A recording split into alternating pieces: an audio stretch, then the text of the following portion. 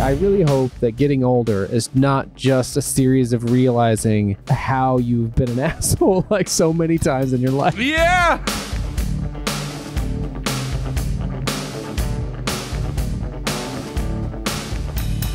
You really start to dissect and see some really fucking shitty things that these people you considered were your heroes, that they did. And you're like, holy fuck, that's so fucking twisted and selfish that you even had the balls to do that.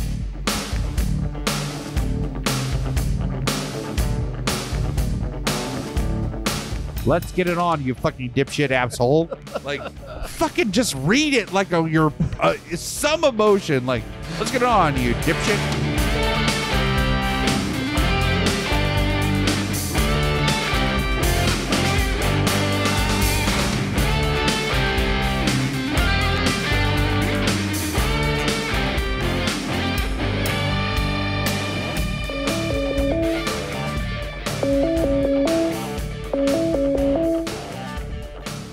Buddy.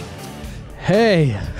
Hey. Oh my goodness. Wow. What a ordeal. Fuck. Man. Jesus H. Christ. Yes, I almost finished that for you. Yeah. So hello, long walkers. This is the state of things. Welcome to episode 74 of Long Walk Short Drink, the audio only episode. like the imposition of Google. Like, I'm trying to give it like a Star Wars-esque name. Yeah, like, it definitely should have like the Empire. Like,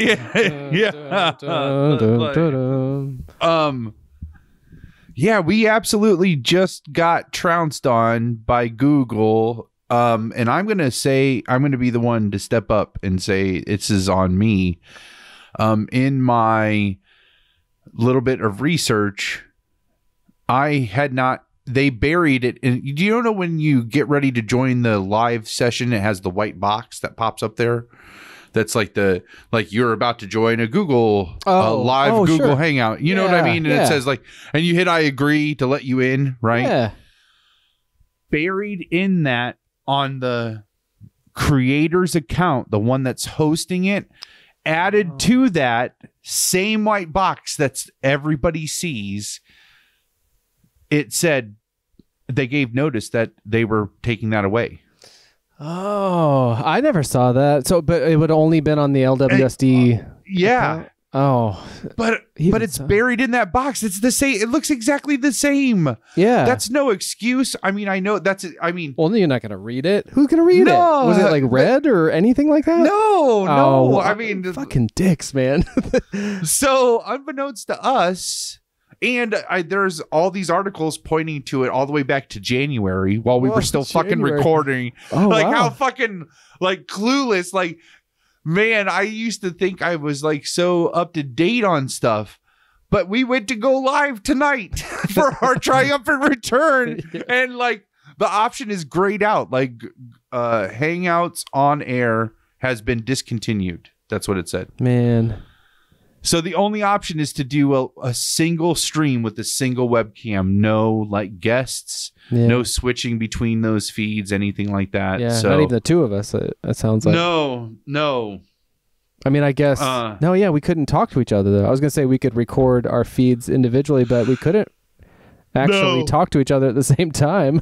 Jesus. Man, does that suck. So, and then in the little bit, like one Google search, I find out that, so we decided to go old school and do like, we started the podcast. We are currently in a Google Hangout. You are not going to see any video from this. You're only going to get the audio of it, because in the limited search, one Google search, in the Hangout we're in right now, that's going to get starting to get discontinued in October.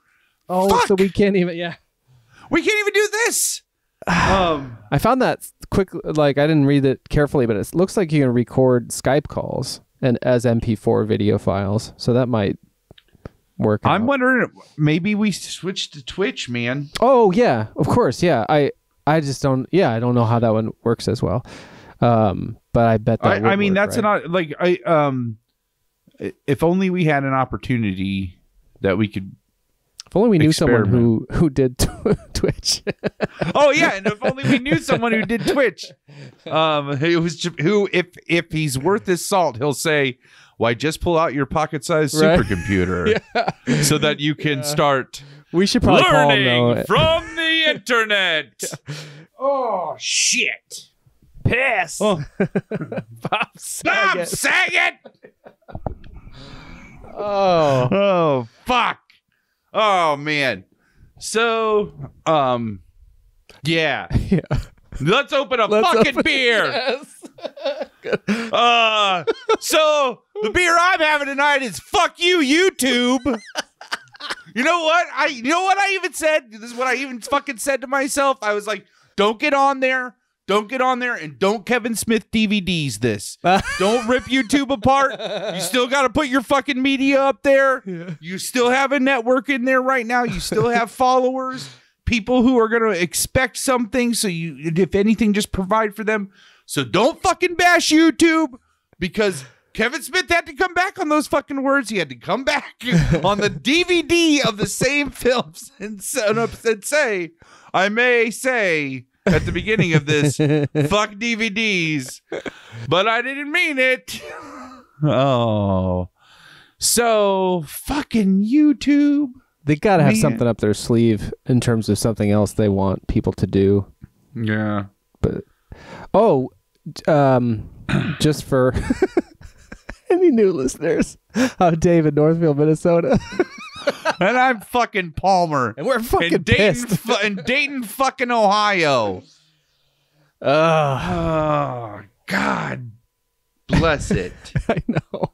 Such a fucking drag. I'm sorry. Like, shit. I mean, there are obviously worse fucking things going on than this goddamn world right now. Even in my fucking city. Yeah, holy shit. That we could be worrying about. You know what? I get to see your beautiful face. We get to talk. Likewise. The experience for us doesn't actually change, even though Google is doing this to us. This is how we always experience the talk. Though this will have to change a little bit. I guess we won't be able to do it through Google. But damn. Well, wait. So yeah, you want to crack a beer and then start to catch up? Yeah, let's do this. So, fuck. Grab your beverage of choice, Long Walkers. Tonight, I'm planning on drinking. This is a Sagatuck Brewing Company, a Neapolitan Milk Stout. It is. The first time I had this was at a brewery. It was a guest tap, and it was nitro. It was fantastic. Oh, nice. Yeah. What are you drinking? I'm just drinking a Guinness, like the thing, stout, like draft stout, so that it'll, we'll get the same kind of milky business. This beer actually tastes like a bowl of melted Neapolitan ice cream if you were to drink it. Oh, wow. It's so good. I highly recommend it. Ready? Yeah. On 3 and 3. Woo. Nice. Okay. I haven't had one. I'm craving one of these guys. And what does the cap say? The cap says, "Here's to happy." Oh, indeed. Yeah. We all need that. I just realized it was pouring really nice and loud, and I was doing it way off mic. Oh, well. That's all right. Out of practice. Back from I think it was like 6 weeks, or I think. Yeah, we had a long break. Long break. Oh, that looks beautiful. Yes, it does. Indeed. Well, let's catch up.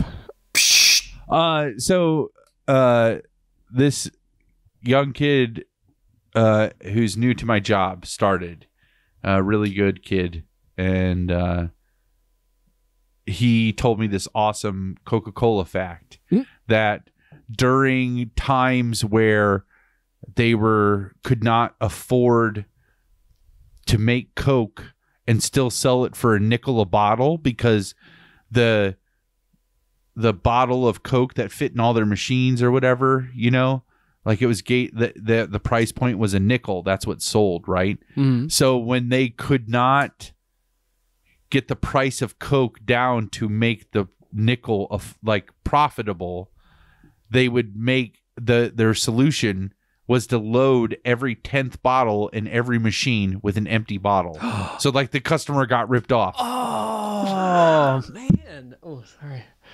That sucks. Oh, business. Isn't that fucking shady? Business is so icky. Yeah, yeah.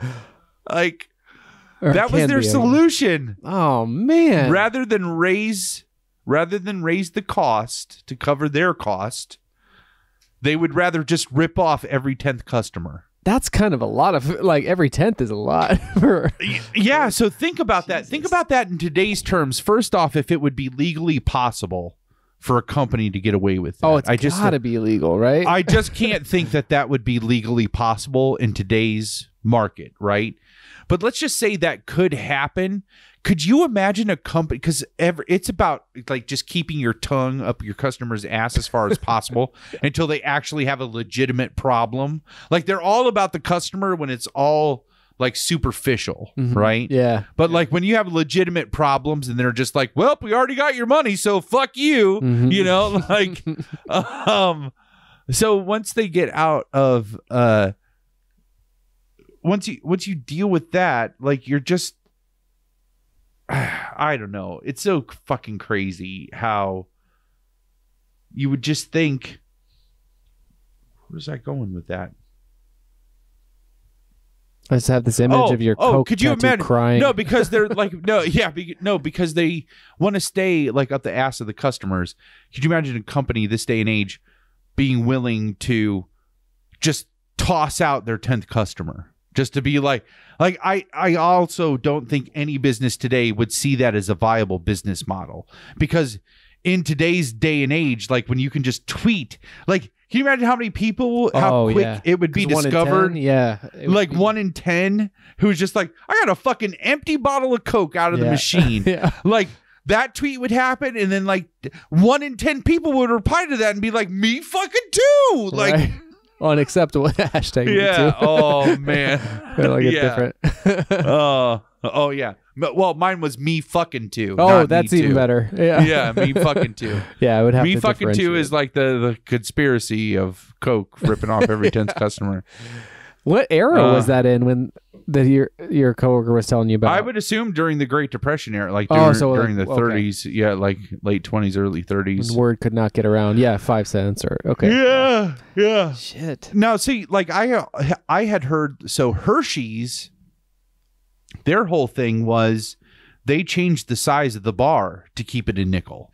So like they knew that nickel price point, right? Yeah. And so their thing was like, okay, so chocolate's really like the ingredients to make chocolate is really cheap right now, so we're gonna give like a big bar, right? And like, oh, that shit just got expensive and we're not making as much money, so now we're gonna make a smaller bar.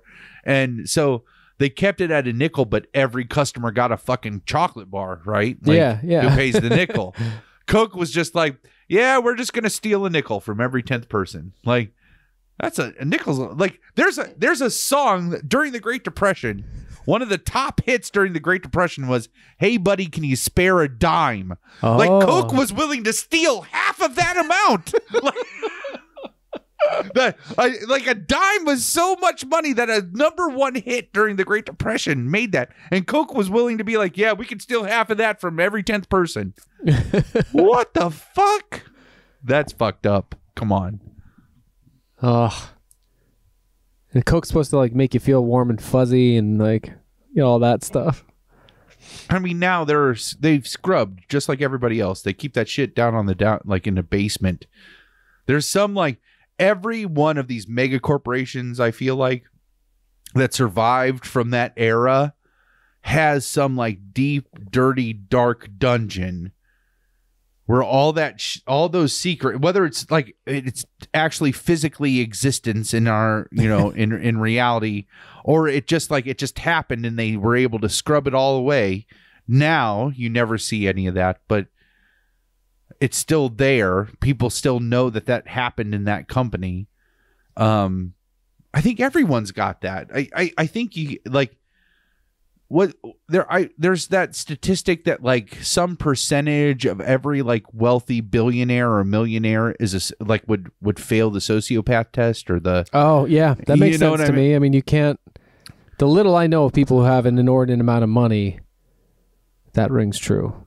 Yeah, at least from what I can tell. In the explanation I read was like being able to make the decision to lay off 140,000 people. You and I could not live with ourselves if we had to make that decision. No, I wouldn't put myself in that position. Yeah, you would avoid life choices to have to make that decision, right? Yeah, oh, yeah. And like these people can just be like, nope, that's okay. Like that's what needs to happen for the betterness of for the betterment of my business. You know? Like, yeah. Like, if that's what really is best, then so be it. Then those 140,000 people will have to just like deal, I guess.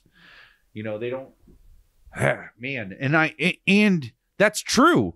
Like that's the hard, like that's why you're in that position, is to make those hard decisions, right? Like, yeah. So not when you're still getting like your $400 million bonuses and you're laying off all those fucking people. Exactly. Every fucking company ever. Like that's the, I mean, that's the part where you start feeling shitty about it. It's like, no, I can understand all of that in principle, but it's still like this disproportionate amount of wealth that just, I could see if they were like, well, I'm making 30 grand just like everybody else, like just like the average salary of everybody else in my company. You know, like we all make 30 grand, but I'm the one that has to make the hard decision, you know, like, but that's not what it is. It's like I make Scrooge McDuck money. I swim in my vault of money every night. Yeah. So it's really easy. Like like they say they're sociopaths. I think if you're a greedy person and I'm maybe I'm lumping and profiling, but I could think if like I could get $400 million bonus, or I could not lay off these 140,000 people. Like maybe that's really easy to make that decision. You know what I mean? Like maybe that doesn't take a sociopath to make that decision. Like I don't know. It's fucking hard. It's certainly not pretty. There's a story that comes to mind. I'll have to tell you off air. when I see you, in like so many days. hours. Go ahead. We've rolled into recording areas. Oh yeah, we did a little off for listeners. I've got sure there's a good edit point between that great Coke story and the good luck, cracking buddy. of the beer. So we did some planning for an upcoming trip that Palmer has to come to Minnesota that we're going to cut out of the show. But so we were going to figure out where we're going to go, but he's going to come out here. So we're talking, I guess it won't matter when it airs, but in a matter of days of when we're talking remotely. Right now. Our next episode. Right now I'm in Dayton. Dave's in Northfield, Minnesota. Yeah. And in hours, like in a span of time that you could measure in hours if you wanted to, we will be in the same space as each other. This is the other unique thing. I mean, I guess we've been in the same space for episode 8. Yeah. For the Star Wars episode, but only once in the last 3 years or 2. Yeah, whatever. But the last only one episode. Well, no, because we recorded Long Walk Short Drink stuff then too. We're just gonna crank out some Long Walk Short Drink stuff, eat some Juicy Lucy's, go see the Goonies a couple fucking times. Yeah, dress up as Sloth. It's all gonna be fucking awesome. It's gonna be fantastic. I can't wait. We'll take my R2D2 bag. Yeah, we'll bring you guys along. It's gonna be a good time. Really looking forward to it. But what it's 10:07. I would like to stick to the 11 o'clock time if possible. Time right here. So give me like a Cliff Notes version of your hiatus. So the last you listeners heard us, we wrapped up a great episode with Twinkie. But can you give me Cliff Notes? What do you got? Sure. very shortly after we did the last episode, Shamrock, listeners will know from previous episodes, texted us, the cast thread, something called the Bottle Cap Challenge, which was, I'm not sure exactly where it started, but when it basically is like you loosen a cap. It was an internet kind of thing that a lot of people were doing on, I think, mostly Instagram. But so you loosen the top of a bottle cap and you do what I think is called a spinning back kick. You turn around 360, like pivot on one leg, and you kick the cap off the bottle is the trick. When he sent it to me, for anyone that's a boomer or can't use their pocket-sized supercomputer to do anything outside on the internet, that's the bottle cap challenge. That was really big for a while. Was it? Yeah, I didn't know about it other than him sending it, and it like, blurbed all across Reddit. It was. Oh, really? It was huge. There was a bunch of celebrity bottle cap challenges, and that's what I saw. It was like I tracked it. It was like John Mayer tagged Jason Statham to do it. I'm like, what is happening? Yeah, and then there was a bunch of spoof challenges. Yeah, there was one where like the bottle was set up there and the guy like went to spin, and when he comes around he's like eating a chicken leg or something. That was really funny. Yeah, but I got to I mean, I do karate in the garage, as listeners will know, for fun and for exercise, and and so when Shamrock was like, you should totally do this, I think he was joking. I'm pretty sure he was completely joking, but I was like, oh, like he said it in the morning and I became consumed of like, could I do that? Like, I'm like, if fucking John Mayer can do it, like I can do it. And so I couldn't wait to get home and do it, and it's up on our LWSD Twitter page. So at LWSD you fucking did it. My thing was like, people, even Jason Statham's form was breathtaking, by the way, and a lot of people would use like slow-mo, which I don't have on my phone, but thankfully the bride does. But so my thing was like, I wanted to get it high because that's what I like to do in the garage. I like to kick high because I like JCVD, and that's what feels fun to do. Helicopter kick. Yeah, I can do like a half helicopter kick, and I can't extend both legs. So I'm starting to try. So I got to come home and do it, and I got it on the 8th and 9th try, and that's what you can see online. But that was like one of the highlights of my year, not just the hiatus. Is that going to be in your best of 2019? Yeah, the helicopter kick challenge or the water bottle challenge? Maybe. Like, yeah, that's so. I'm not knocking you if it is. I'm just like, I'm putting that little bug in your ear. Like that'd be a nice like throwback. Yeah, because it's so funny that like, because already in the garage, I mean, every other time or every 3 times, I don't know how often, but like I will often film myself to see like, how are the kicks looking? Like, so, yeah. And sometimes I'll send it to Jacko in Europe or whatever. And it's just like, it's just for fun. Like that's part of like even the fun of that exercise for me. And so the idea that I could do it with a purpose and a goal and a challenge and share it with others, have an excuse to share it, was delightful. So I was really happy to do that. We saw a billion Twins games. We even have like season ticket, not full season tickets, but like a season ticket package now. So that's happened a lot. Oh, and just to that end, Twinkie had recommended in that last episode that I get the herba something. Not herbivore, herbivaceous or something like that. It's basically a vegetarian option at the Twin Stadium that also exists in Minneapolis. The Herbivorous Butcher, that's what it is. Yes, that's right. And so they have 2 meatless options there, a sriracha brat and I think like I can't remember what the other one is because I'm obsessed with the sriracha brat. So like I've gotten to where that's what I'll get. I'll get 2 of them. They're not cheap. Wow. But they are delicious. Yeah. And the onions are, oh, Jesus. So I like sriracha. That's my condiment of choice, sriracha. It the like delightful. Actual legitimate the bottle, which I didn't know. The cock sauce with the rooster on the front of it. Yeah, which I had no idea was not. I thought that was like a type of sauce, like I don't know, is ketchup the sauce or like, is that like a Kleenex thing? But it's like that type of thing. It's not it's the only. It's not like there's not a generic. I don't think. Well, I think I it's feel like there is a lot of like sriracha flavored things that are just ripping that off. But there's like I forget what the brand is. It's like Hoi Young Foods or whatever. Yeah, with that chicken. Is it a chicken? With a rooster on the front of it. Yeah. Yeah. So I was surprised because I was trying to figure out how to spell it. I got the name cock sauce from Dano. Because it's got a rooster on the front of it, so you just call it cock sauce. That's fun. And ever since then, that's all I've ever, like. I love calling it cock sauce, but it's delicious. My favorite when I'm eating pseudo healthy is I'll take hard boiled eggs and just fucking douse them in sriracha, and then like take a bite out of that. One bite, half the egg, tons of sriracha.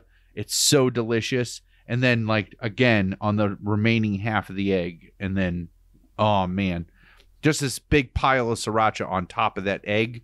So it's almost like fire at some point, but then the egg comes in and cools it out. Banging.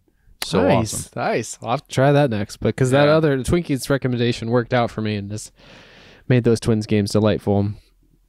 We saw Patton Oswalt, which I actually don't remember a ton about, other than it was fun. We saw him, do live stand-up comedy.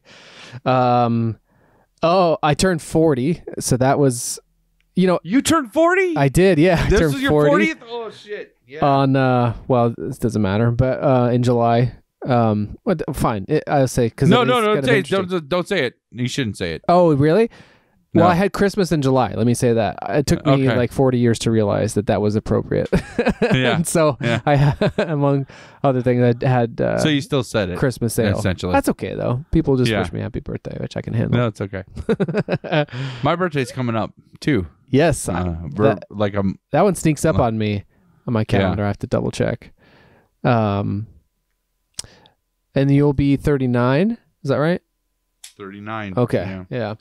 I mean, I have 1 year left of not being 40. It doesn't bother me. I will say that.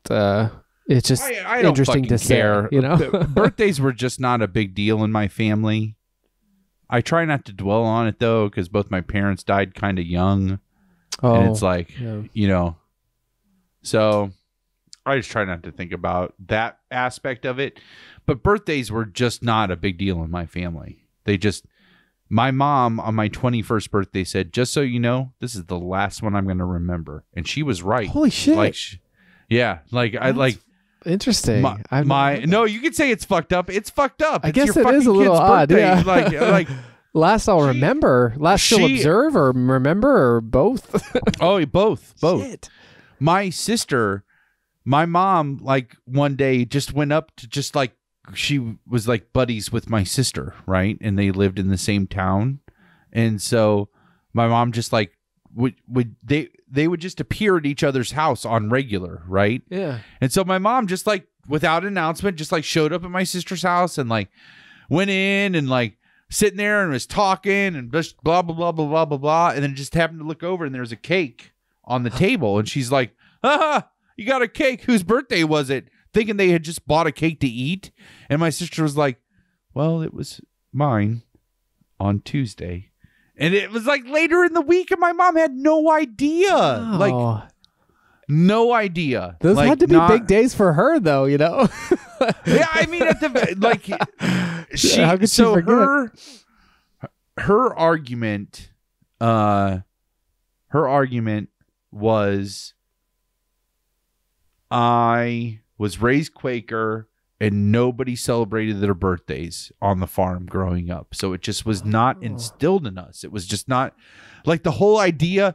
That's why the problem is because my mom had that attitude of like, I'm only doing these birthdays because society tells me I have to. This is all stupid. Like that was my mom's attitude about them.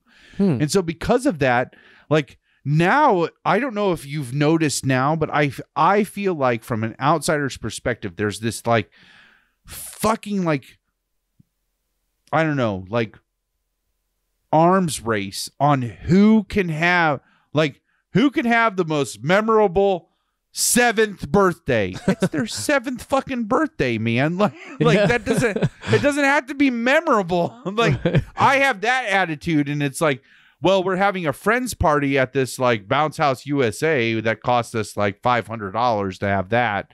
And then we're going to have a family party over here where you can bring presents and like we'll sit around and like celebrate the like it's just like crazy to me. And I think that is because I never had any of that growing up. So it just wasn't instilled. But with my mom, it really was like it was like, I'm only doing this because it's like this like societal burden that I have to do. Man, so I'm just going to say this. This is a dark observation, but I've been really introspective recently. And it's like, you know how they say like you never want to meet your heroes because you'll just fucking despise it, right? And so they'll let you down. I'm just going to tell you, if you have any kind of like tumultuous, not even tumultuous, just like if you just have a normal human being relationship with your parents, where it's like they're not on a pedestal, it just like it's not always good, it's not always bad, it just is just a normal human relationship. You do this like after they go, if you have time to be cognizant in your life and be going through things and be able to like look back, like you really start to dissect and see some really fucking shitty things that these people you considered were your heroes that they did. And you're like, holy fuck, that's so fucking twisted and selfish that you even had the balls to do that. Like, let alone do it to your fucking kids or your fucking family. Like, and then to see that like through the lens of your adulthood and then to have to process that. I'm just giving a warning out there for all for everybody. Like, because if your parents are still alive, like it's really hard to do that unless they're like super fucking shitty, like super fucking shitty. You can be like, of course my parents are assholes and I fucking wrote them off 20 years ago. Like, that's so fucking awesome that you had the balls to do that. For everyone else who just has this normal human relationship with your parents, just be ready for that. You're going to think back on these memories, and there are a million amazing memories with my parents that I think about every day. I think about my parents every day, both of them independently, and I still think about way more good things with my parents, but sometimes it'll just be like, remember when that happened and how fucked up, like now that you know about this thing of life, how fucked up that was that your parents did that. And you're like, holy shit. Yeah, that was fucked up, man. And then you feel like kind of like, ugh.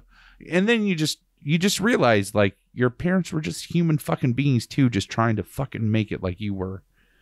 And fucking up left and right. I mean, that's one thing I've noticed about getting older. It's like I said to somebody, I think I said it to a client of mine actually, because I don't know, I've worked with this person a lot, I guess, but I was just like, I can't remember the exact words, but it had something to do with like, I really hope that getting older is not just a series of realizing how you've been an asshole like so many times in your life and trying to be better about it and feeling bad about it and trying to and like, squandered opportunities. No, there's not just that. There's squandered opportunities. There's that one. And then poor choices. Like you get all three of those. It's like this trifecta of like resentment that you just have with your past, you know, and it's all about your past.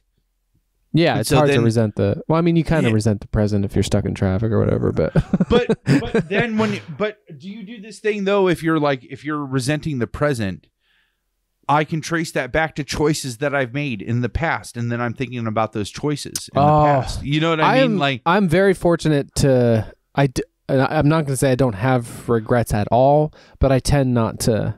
My brain goes a lot of shitty places, but it doesn't tend to like be like, I shouldn't have done this that led to this kind of thing. Yeah. But I certainly can understand that, and that would be awful. I mean, I've got enough problems not doing that. Well, and I think part of it is because I am such a thoughtful, I don't want to generalize even myself. I try to be very thoughtful about decisions, I don't try to make anything lightly. And sometimes that really bites me in the ass because then I have a lot of indecision because I don't want to. Here's a great example of like a stupid, shitty one that Ash could come up here now and totally corroborate. I will burn a movie's worth of time looking through 4 different streaming services on what I want to watch. And I know that's a very common problem with people that have multiple streaming services. I don't know, though, if it's the same reason that I do it. I do it because I only get to watch maybe 2 to 3 movies a week. And I don't want to waste those 2 hours on a movie that I could have watched something that was better. Mm-hmm. Like, I'm more worried about missing out on something that was better for that little amount of time that I have available to watch that movie than I do of just picking something to just watch. And then I end up not watching something for those 2 hours because I'm trying to pick something. That hurts. Yeah. That's a little neurotic. Even me saying it out loud is like, yeah, that's a little crazy. You should probably talk to somebody. But obviously you don't want to do that. It's not like you're doing it for fun. You're like, I wish I could stop doing this.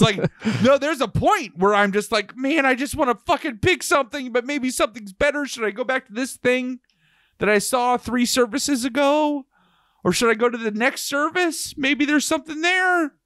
Oh, I don't know. Is there a common like result where you're like, eventually I just do this, and it's like, oh, turns out there's a pattern in that final choice? There is not a common result, but there is. I guess if there is one commonality, it's if I can pick something quickly, I feel so satisfied. Like, good for fucking you, buddy, man. Like, you picked that so quick. Your food's still warm. That's awesome. Like, you know. Because I have this like really strict rule where I don't want to start eating until like I'm watching something, because if I start eating, then I'll just eat and definitely won't pick anything. And crazy. Like, this is all, saying it out loud, it's all fucking crazy. I'm a crazy person. Like, I am crazy. I think neurotic seems fine. and you know, a judgment. Like, if you want to put a judgment. I don't mean like there's anything bad about being crazy, but I hear the craziness. For sure. It sounds like a hard process to go through to find your entertainment, right? Oh man. Yeah, to entertainment. Like, and it's not entertaining at all. Like, it is literally the fear of the next thing I look at could be better than this thing. You know? Yeah, that's fucked up. Shit. That's where I'm saved from that, just from my my form of neuroses, which is like going like, I know what I'm like working my way through or whatever, you know. I'm working through like watching this and then watching that, and what comes chronologically next in this person's career, or something else presents itself to where I have this like backlog of things like that. Or the bride has something that she's interested to watch together, and then we do that. But it's rarely, there's almost never any kind of deliberation about that sort of thing. On my birthday, I watched This Is 40, of course. Oh, geez, yeah. Of course, she tied it to a movie. Fun. That's awesome. Yeah. I still haven't seen that, which is I really enjoy it. Like, some people say the unofficial sequel to Knocked Up, right? Yeah, Paul Rudd and it follows Leslie the Paul character. Rudd and Leslie Nance's characters into their 40s, which is great. What else have you done? I know you've done big things. I'm just trying to get to them. Well, let's see. I did finish this thing I've been working on for ages, at least a good iteration of it that can be shared, which is what I'm calling the anniversary edition of my first album, Dog Days. Awesome. Yeah. I've been working on that for a really long time, actually. That album I made from like 2005 to 2008, and was the first time I released music under my own name, and really set the course for like the next 10 years of my life playing music. And I was never like thrilled with the way it came out. Ironically, I mean, it's kind of funny to spend 3 years on something and not be satisfied, but that's how it worked out. And so there were things I wanted to try to address over the years, and just never was quite the right time. And then I decided to do what I could, and in that same time came across a way of accessing the separate tracks of things, like say just the tom kick drum or something, like that level of separation of what was recorded. Wow. To where I could like completely remix things if I wanted to. And so I decided that would be fun, and Moto was into it. Moto helped me make that album, my brother, all those years ago. And so we picked out, I just took, these are the things that bugged me, and this is what would be nice to fix. And so my rule for it was that I could go back but not forward. Like I wouldn't record anything new to fix something. Yeah. I would only ever return to an earlier vocal take or whatever it was, like before I maybe it was a weird thing, like after 3 years the album was both over and underbaked in my estimation, like in various ways. So it was fun. Like we worked on it for the course of like a year and a half, he and I think six of the 11 or 12 tracks are like completely like remixed. I think people who are familiar with it, if you have heard it, if that is something, if maybe you came to this podcast through my music mailing list or something, I don't even know for sure if you would notice the differences. But I did. And at least you didn't Lucas it. I mean, I don't know if people do. Like, I haven't heard things where like, oh, you fucked up this song or that song. Like, I really haven't heard anything from anybody. But I did it for myself, and I was, and I'm still kind of in the midst of a much larger kind of project overview of that. But I did release the streaming version of it, because a lot of what I've been doing is creating what I'm calling definitive digital archive editions of things. So if it's like what I would want from a special edition of things that I have made. And so I did that for... That are all available for free. Yeah, always for free. Digitally. Yep. Where? DavidAllman.net and DreamingOutLoudRecords.com. So what I've been doing is like, I do the kind of the EPs and stuff like that from that time period. I'm just kind of dealing with that time period of 2005 to say 2009, I guess, like that album cycle, as it were. So we did, so Moto's been working on this stuff with me a lot, and so we remixed this 2005 Live Takes EP. It's just voice and guitar, but he can make things sound so much sort of warmer and nicer now. So it's same. Nobody would know the difference but he and I, probably, but it sounds great. And then I would create like these PDF things that would be, if I had the money and the fan base to create like vinyl editions, they would be these gorgeous, like, 12 by 12 multi-page things. But sure. But for free, I can put all that online. So depending on how big your computer screen is or your iPad, you can view them all like that. And so if you go to davidallman.net into the music thing, you can see these definitive digital archive editions for the live takes, the Deja Vu EP, the secondhand EP, and then there's just streaming for the Dog Days Anniversary Edition, which I actually have something positive to say about the streaming service for this. So in a perfect world too, like for me, that whole thing would be a multi-disc thing. Like I have for, say, Achtung Baby or Pearl Jam's 10 or whatever, any number of like these special edition releases. But digitally, I can't really do that. But it turns out like with the streaming thing, I can. Like you can have, you can designate this is volume 1, disc 1 or disc 2. So I'm able to have it appear on wherever it is you listen to your streaming stuff. This is like disc 1, and which is just the album itself, and then disc 2 is all the extra stuff. So that's kind of fun. That's awesome. I really enjoyed putting that together. I'm still kind of working with it. I'm surrounded by all these like mini lyric books. One of the EPs that I'm working on, I'm getting close to being done with it. Is the demos. I released something called the Dog Demos, which was like early demos of certain songs. But I'm going back to like my little notebooks and my lyric scraps to kind of make this like PDF for that one. And they go all the way back to 2001. So it's like 2001 to almost 2008 is like all the little fragments that made up this. I said it on an old show, and I don't know where I heard it, this idea that you have your whole life to make your first album, and this was mine. So I'm just kind of commemorating it in this way and trying to really just dive in and do it all. But so much. I've been doing that for a year and a half, but now there's some stuff that you can actually go out and see and hear. There's music videos and all that stuff. So all that's at davidallman.net or dreamingoutloudrecords.com. Awesome. I was going to introduce. Oh, sorry. Go ahead. Well, I was just going to say, like, while you're going to those sites, make sure you're heading over to youtube.com. Yeah.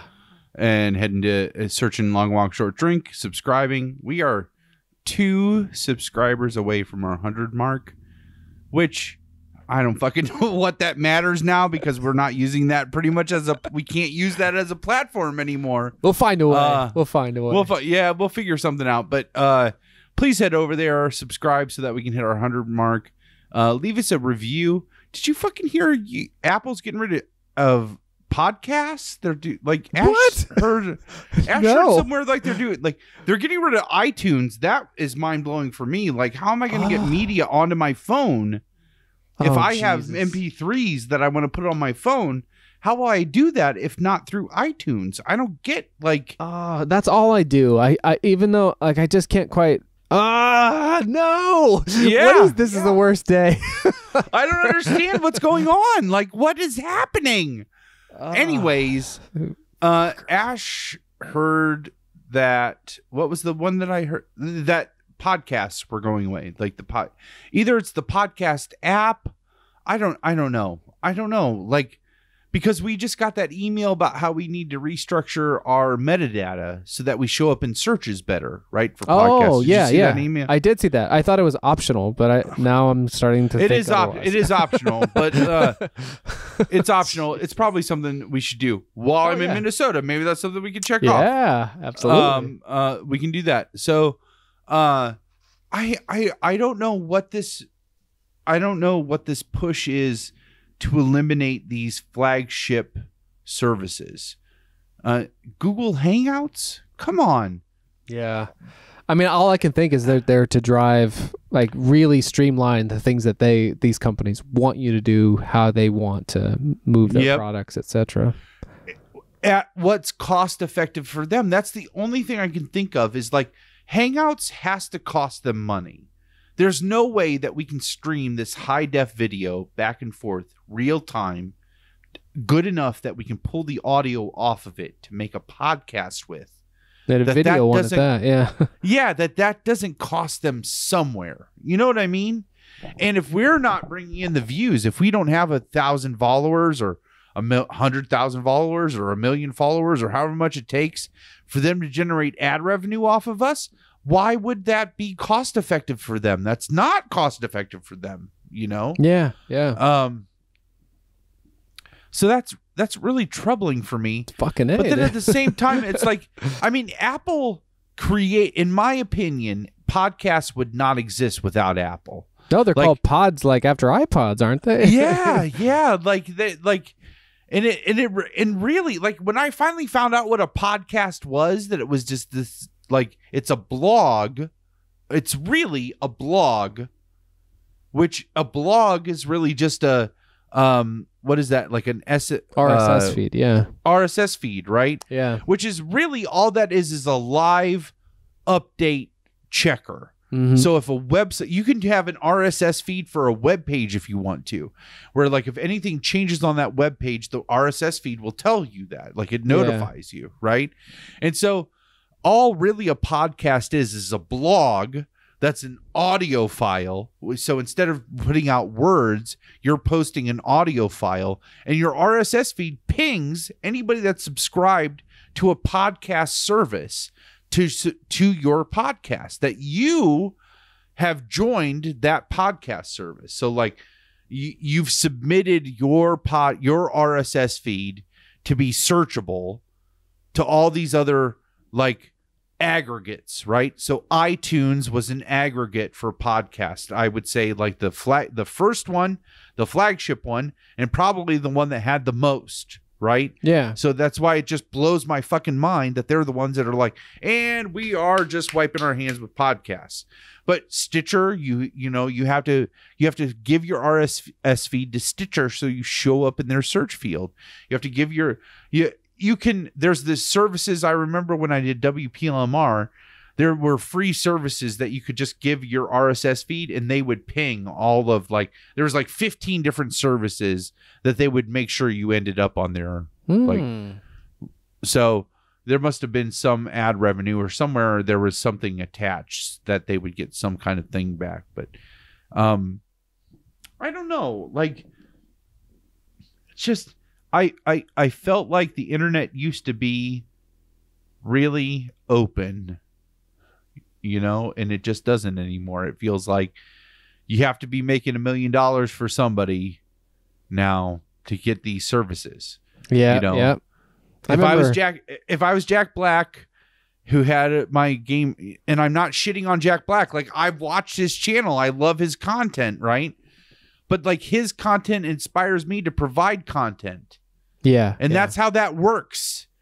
And then you end up with a giant cache or cache or however you pronounce that fucking word of all this like community created content then that, you know, it feeds this hive, you know, and now you're cutting off your fucking foundation. I'm telling you, the shit people like us with 98 or less subscribers, like, we're giving that foundation of content, like the fluff, that like extra little bit when there's 75 things on the suggested list over on the right side. Like, they need to fill that with fluff. There's not 75,000 C-list actors that have decided to go start YouTubing, right?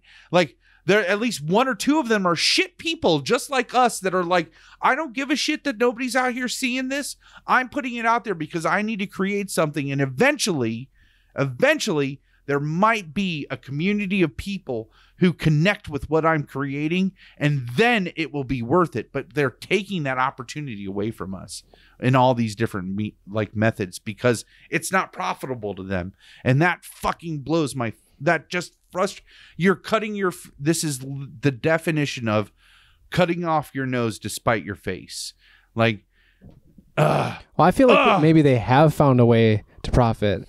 Like, I think, you know, if you look at all these platforms that celebrities are now, like, if you think about Instagram, which seems to be the biggest thing, where like, but nobody, I don't know how money's made on that at all. Like, it's a complete mystery to me, but it's all like driven by, you know, these followers. Famous people, like, you're showing their lives and stuff and people wanting to see it. But nobody's necessarily making money for that. So I have to imagine that all of this stuff, like, I remember Kevin Smith, who was an early podcast, you know, pioneer and mogul, if you could say that. I don't know. He certainly wouldn't use that word probably.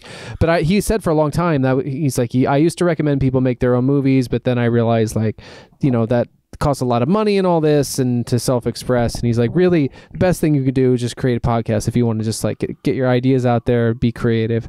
He's like, because you got to get in now before they figure out how to monetize it or close it off, or the gatekeepers kind of close those gates and make it hard for your average person to do it.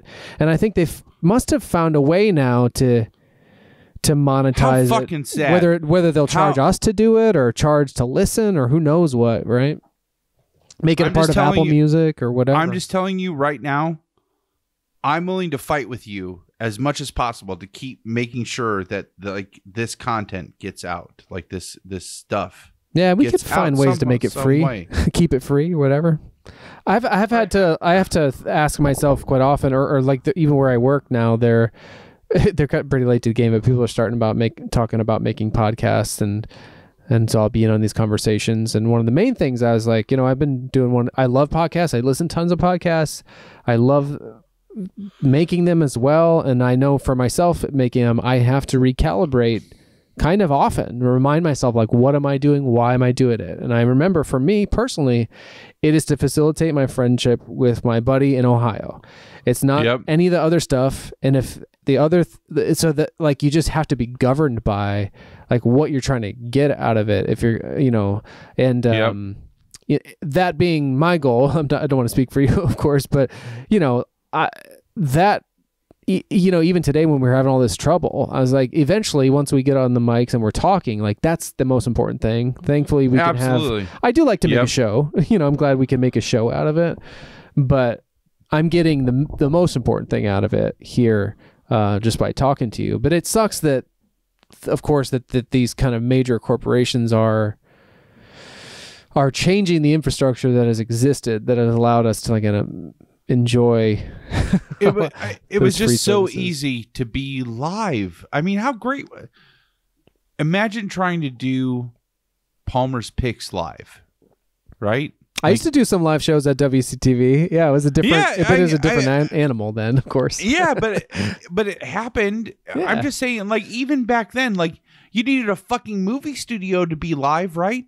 We did a live broadcast of us recording our show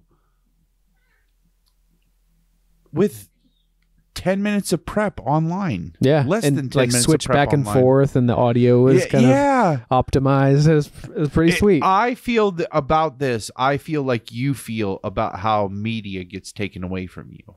Oh, you know? Yeah. It's the same shit. Like in physical media. Like, I don't have Hangouts on air physical disc that I can just put back in and put that back on the internet. Right. You know what I mean? Like, they got to dictate,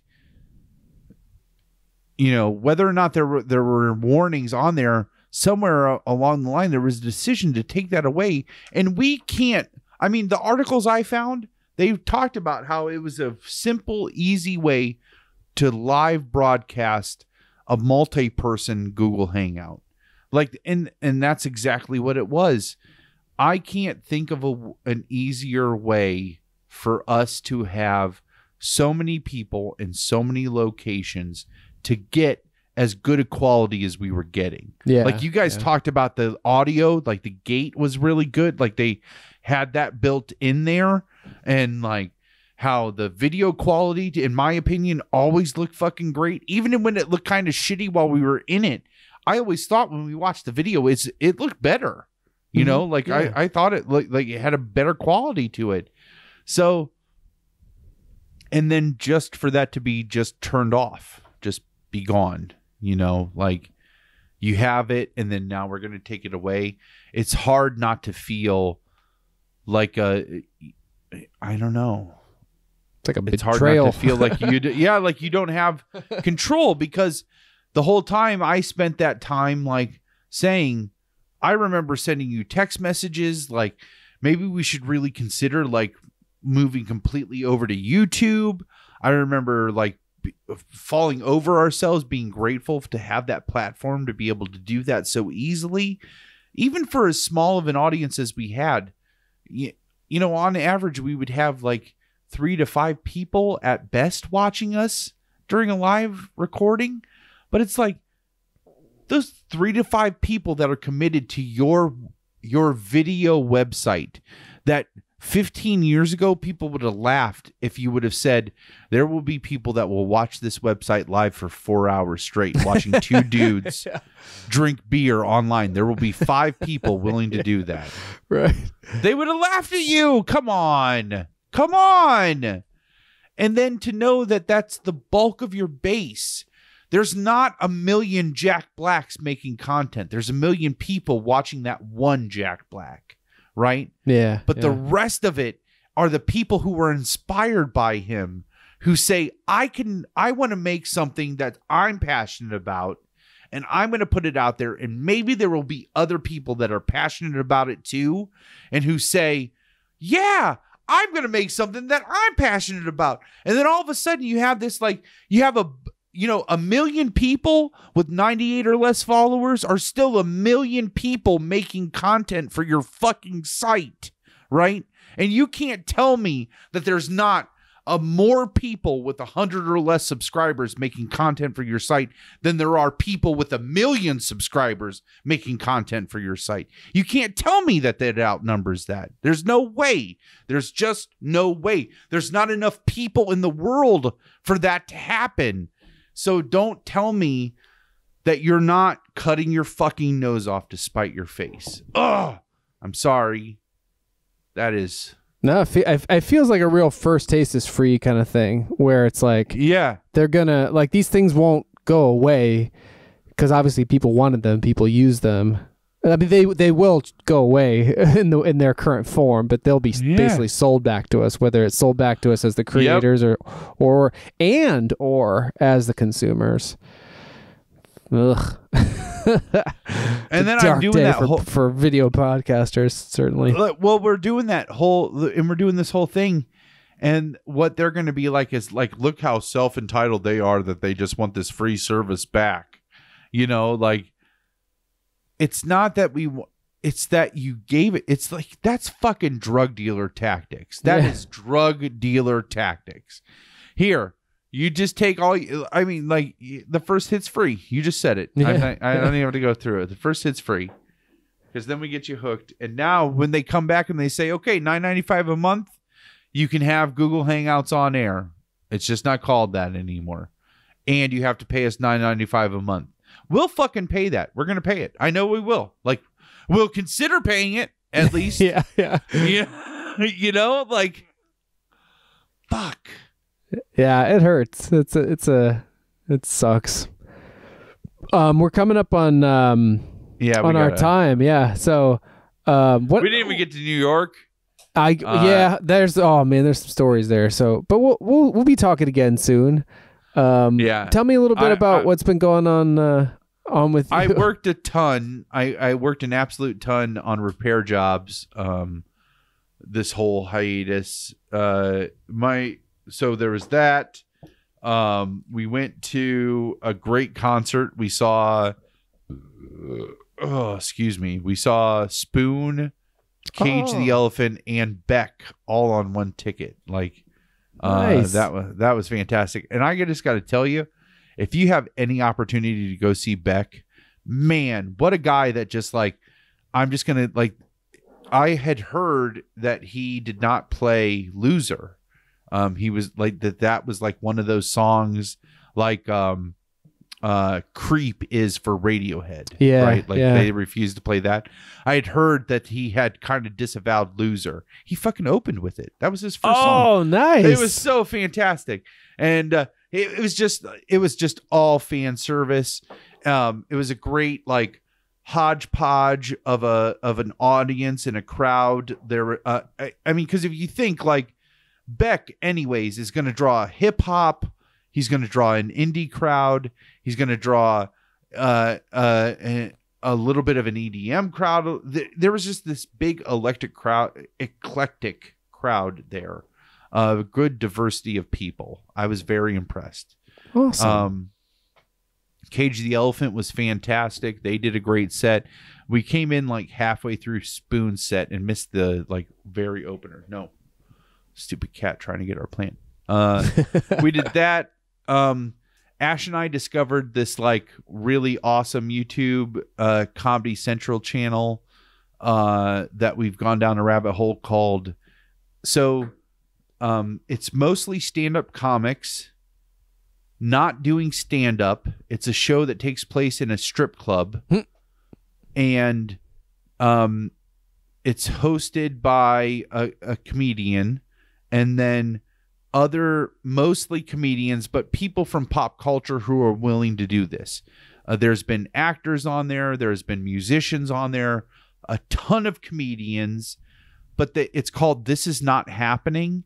And they come up and there's like a general theme. You can tell like when it aired on Comedy Central, there would have been a much longer show with multiple people telling stories, all centered around one theme. But on YouTube, they split those up, so it's just the person telling the one story. And so you get like they have all these, instead of having a full episode, like if there's 3 people telling stories, telling a story, then that would be split into 3 clips that are on this channel. You can't watch the full episodes. Okay. Just the stories. And so some of them are really short. Some of them are like 3 or 4 minutes long. And some of them are really long, like 22 minutes, right? But it's these famous people, all people that you've seen in some facet, telling like some of the most horrific stuff, some of the most like endearing stuff, some of the most like stuff, like all this different. Louis Anderson tells these great stories about his family because he comes from a really big family, and Tom Segura, like he tells a couple stories that are really great. Howie Mandel tells a story, and what's really awesome with him is like, you know, he's a germaphobe, right? Yeah, I've heard that. And so he keeps breaking the story to be like, I can't believe I'm standing this close to a stripper pole. You can see stuff on it. They didn't tell me about this. And like, so he's having issues with this, like where he's at while he's telling this amazing story. And it's not, so that, again, that young guy that's at my, that's new to my job. He's a huge fan of stand up. And so I recommended it to him. And he came back and he's like, we watched some of the, my wife and I watched some of those, and she was like belly laughing at them. But he's like, you're right. It's different than stand up. It's more storytelling, which for me, so to see stand up comedians, for the most part, they're not doing their stand up. They're not doing their act. Some of them do. Some of them are lifts from acts I've seen on other acts before, but some of them are just like, here's what it's like to be a comedian, or like, here's some fucking crazy shit that happened in my life that inspired me to do comedy. It's this like really openness that I have heard other people comment on. That's what they find likable about our show. So it really is, I can relate to that a lot. Oh, I love that too. It's called This Isn't Happening. Is that the channel? This is not happening. This is not happening. Nice. Yeah. Ari Shafir, who is a stand-up comedian I really like, he hosts some of it, and then I forget who the black guy is that does it, who does the other side of it.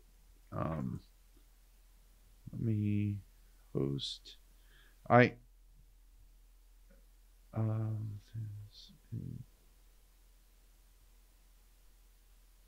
See if it says Roy Wood Jr. Oh yeah, I know him from the Daily Show, right? Yeah. Oh yeah. So it's Ari Shafir and then Roy Wood Jr. Are the two hosts of the show. There's like at some point they switch hosts. So don't get put off. Don't be off-put by the intro to sometimes. They're really weird and obscure, and I think they would make more sense if you watch them as a full episode. But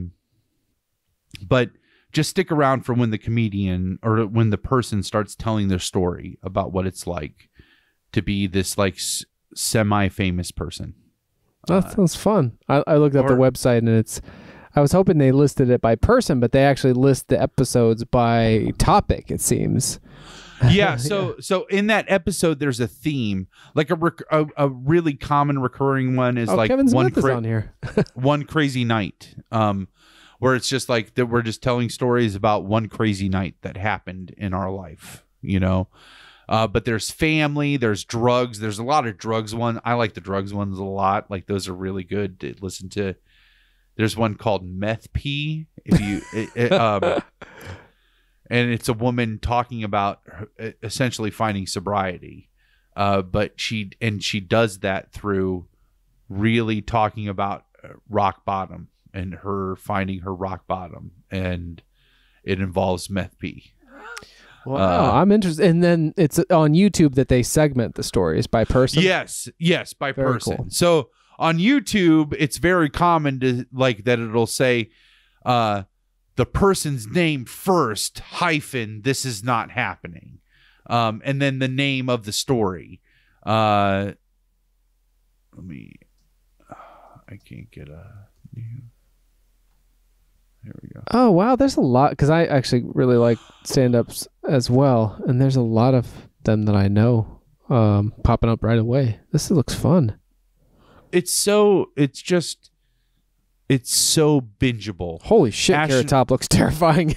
Oh yeah, like whoa. And there's and I think there are all tiers of celebrities that are in there, and like, man, is it so good? It's let me see here, YouTube. Oh man, let me see if I can just like ready tease. to like get into these. I've been getting in real like jags lately, where I'll just like, I used to like listen to a lot of different podcasts, but I find right now I just like be listening to podcasts from years ago that I've just discovered, but I'll just like really binge them. I'll just stay with them. I can't get enough, and so this looks like that's bound to happen. There's this one. So the one piece of advice, I won't tell you one to watch. I'm sure they're all fucking good.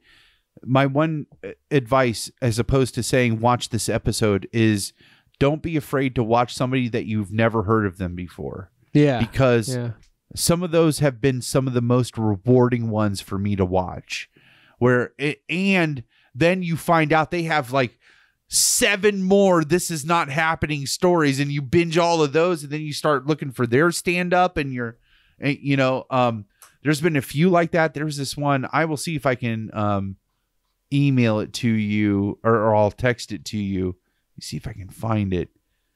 Because he talks about where he is doing stand-up, and he's like, I was doing stand-up when it wasn't cool in the like 90s, where it wasn't cool to do stand-up. And he said this one night there happened to be like 4 like legitimate gangbangers, and he goes through this whole diatribe of like how he's like, no, they were gangbangers. I'm not profiling. I'm not like, there's like, this is the word that you would describe these men that were sitting in the front table of my show. And like everybody was scared of them. But he like, and he tells this, it's terrifying. Like you feel scared for him, like when he's telling the story, and it ends up turning around where like his comedy that he told that night, even though he thought those guys were fucking making fun of him, they followed him out of the club, and he thought he was going to get shot. And like, they basically like tell him this was this dude's first day out of jail, and he wanted to come to a comedy show to try to just be happy. And he fucking loved your set. Like, and how much it meant to him. And just like, and like, it's just this guy pouring his heart out on how like, those things, like, it reminds me of the Kevin Smith thing, like how people come up to him and like, your podcast saved my life. And this guy was totally like, and they all end with a moral, like a good punchline. I think that's like the one rule that they have on this show is like, drive it back to some message you're trying to deliver, like, what are you trying to get out of this story? That's how you know it's good storytelling. And he comes back to, he's like, and that's the night I learned you cannot judge a book by its cover. Like, and just really fucking powerful. And that's a powerful one. I watched this Joe fucking Rogan story last night about him finding this like strip club in the middle of Alabama that was a house that just had the words Gentlemen's Club like in vinyl letters on the front of the house. And like, he met a stripper in there that he literally called shit mouth, like, or shit breath. That's what it was, shit breath. And like, he referred to her as shit breath for the rest of the story. So it's like, you got shit breath, and then you got this like gangbanger, like heartbreaking, like so awesome story on the other end of it, and like everything in between. It's just so fucking awesome. I fucking love it. It's so good. So good. And I would recommend any of the Louis Anderson ones. Like, he's a great storyteller to begin with, but all of his stories are about this giant fucking dysfunctional family that he comes from. And I totally relate to them a lot. I don't come from a big family, but it's super dysfunctional. It's dysfunctional enough for 9 people. That's a big family too, at least in my estimation. Yeah. No, I'm saying his family's 9 people. My family's not 9 people. I see. It's dysfunctional. We're dysfunctional enough to be for proportionally. Sorry. Yeah. For 9 people. Yeah. So we did. So we've really been binging that. We went up and visited Double D last weekend. Oh, good. And saw him and his beautiful wife and their gigantic family and hung out with them. We did this awesome. I hate to like do this, like, because I hope I don't misrepresent it, and I hope it doesn't come off as me making fun of it, because it was an absolute blast. So we got up there, and his kids kept getting our attention. So they put on these, every time that we go up there, they put on these like little skits or sketches. Right? Oh, really? That's awesome. Yeah, like one time we were up there, it might have been after their wedding, and they did this like condensement of the prequels, like the Star Wars prequels. And I was like, this is way better than any prequel I've ever watched. Like, and so this time they kept breaking. It was just the three of us adults sitting there like talking about adult stuff, and all the kids were on the 2 trampolines that they have, and they would like get our attention and then do this weird sketch. They would do some sketch. All of them were different, but they all had recurring themes. Barbie and Ken and bananas were definitely all recurring themes that happened in there. And finally I was like, okay, why are your kids fucking obsessed with Barbie? And they're like, so our kids they've rented every Barbie movie that's at the library, at our library. We watch Barbie movies on YouTube. And I'm like, Barbie.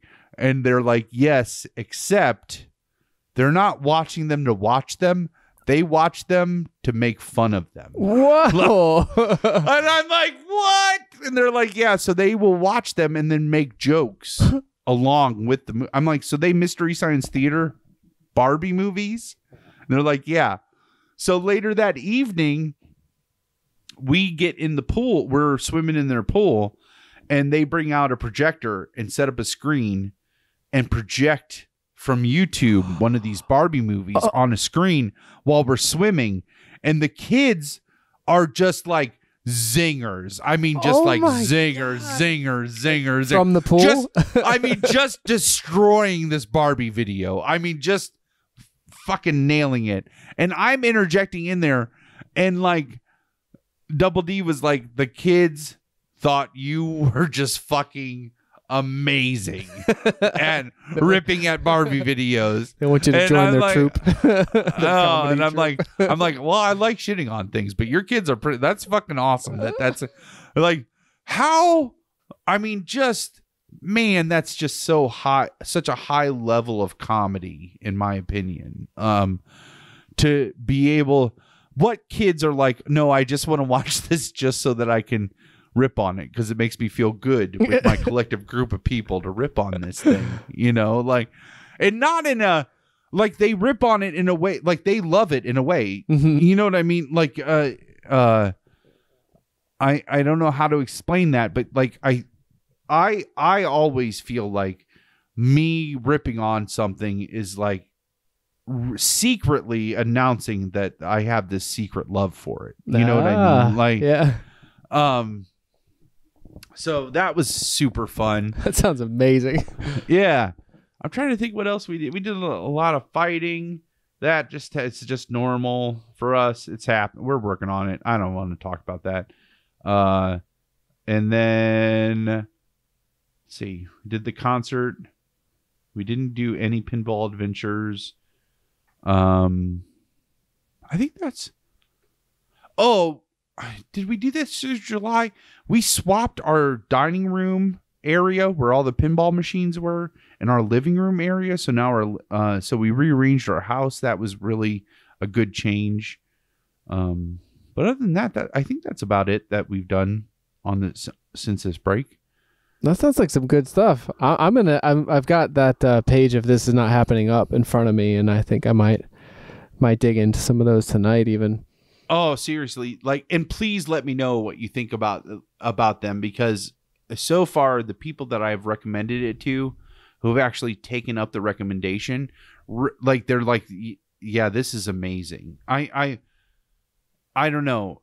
I just like the idea that it's familiar people being supremely intimate and vulnerable. I love it when celebrities do that stuff. Like where and again, the majority of these people, it is not out of their element. They have a microphone in front of their face. They're walking around. They're doing what stand-up comedians do, but it's not stand-up. I don't know how to explain it, but that is accurate. It's not the same as stand-up. It is storytelling. It's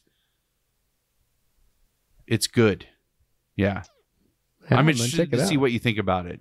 I'm going to start with the people that, like, oh, I want to hear, because there's some of them, like, I listened to the one at the top here, even, he's in the, so he's the fighter from The Fighter, and the kid, Brendan Schaub, and I've never really heard his stand-up, but he cracks me up on that show, just his personality and sense of humor. He's just a silly goose, but he used to be a UFC fighter. He used to be a college football player, then he was a UFC fighter, and now he's a comedian. So he says about the biggest fight in his life. So like I'll start there, but and things like that where like, oh, I know this person. I'm just trying to look through. So the Drew Carey one is really good.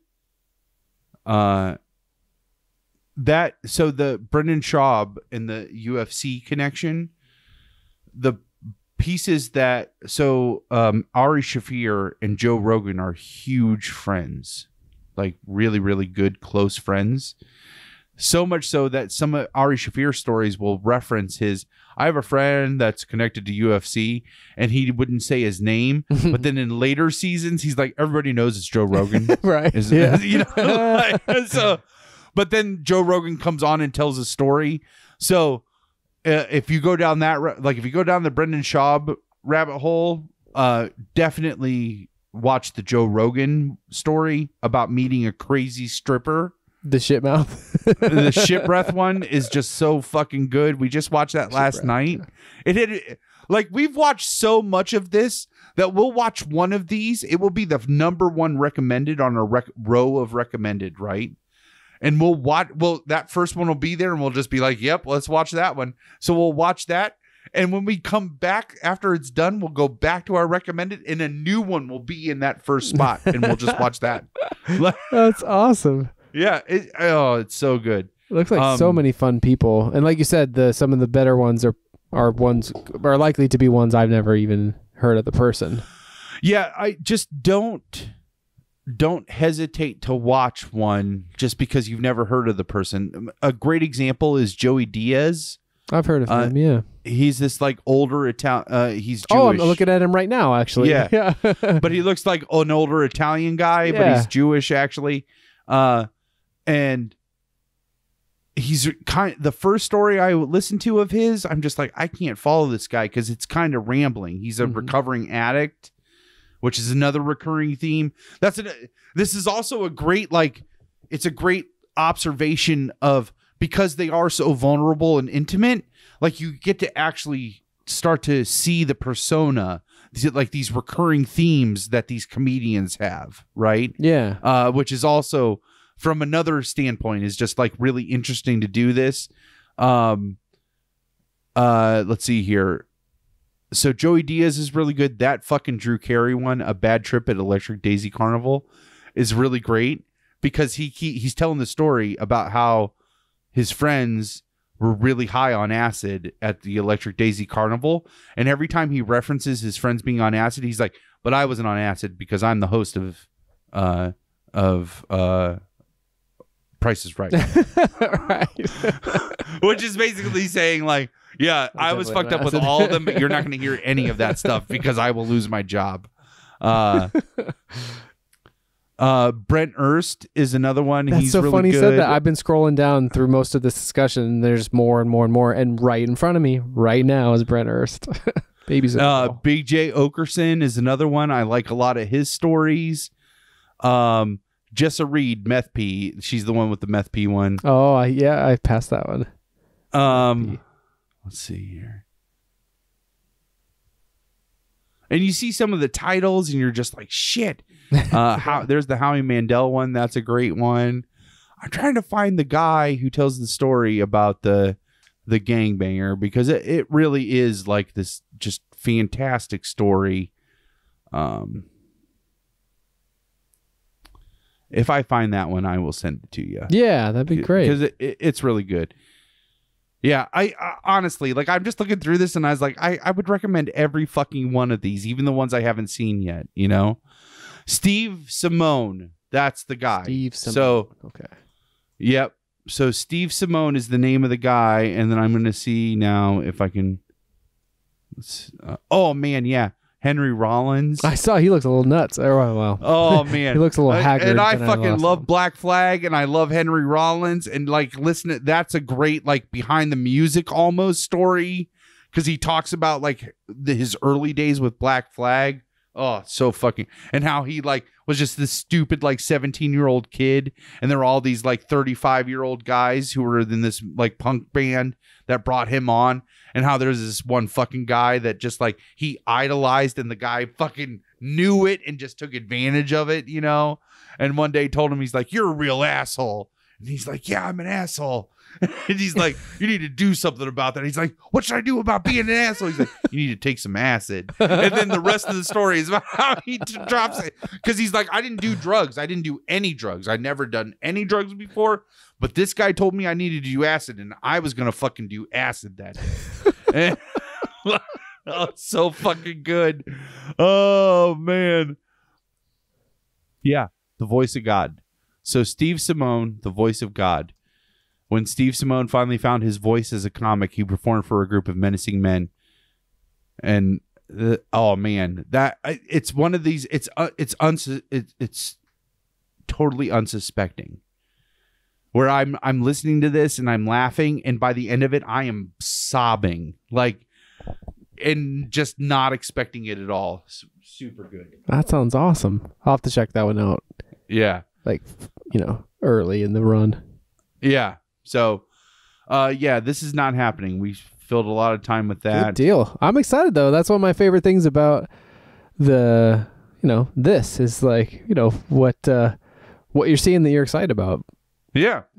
So that's a great one. We went to the drive-in and saw really? Toy Story 4 and Spider-Man Homecoming. Oh, no, the other one, Far From Home. I haven't seen any of those. That sounds those were good. And then they this drive-in was like, if there's enough cars after Spider-Man, we'll play the newest Men in Black movie too. and they did. They did. And, yeah, but it would have been that we would have been there till like 4 a.m, and Ash was already passing out. And I'm like, "Babe, let's just go home." So we left. Wow. But yeah, we like packed up the van and popped popcorn and did all this great stuff. Oh, and then like, wow. Yeah, like had because they do the radio thing now instead of like having the speaker that hangs on your window. So we had like a boom box that had like the tuned to the channel, so that in that way, like, it was great sound. Wow. Sitting in the van, and the van was oh man, it was fantastic. That sounds awesome. Yeah, it was so great. So we did that. I'm sure I'm forgetting some big monumental thing that we did probably during that time. It is a busy month. Just go. And still, shit, I'm going to be in Minnesota in 2 days. Yeah, make a list. We'll touch on the rest of it.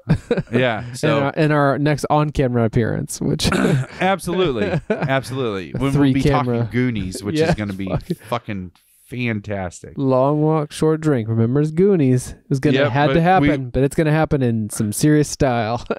Even with the Goonies, we still won't talk longer than the movie is. So, okay. Oh, we'll do the timer. Okay. Yeah. Even for the Goonies. All right. So let's wrap up. Yes, sir. Yes, sir.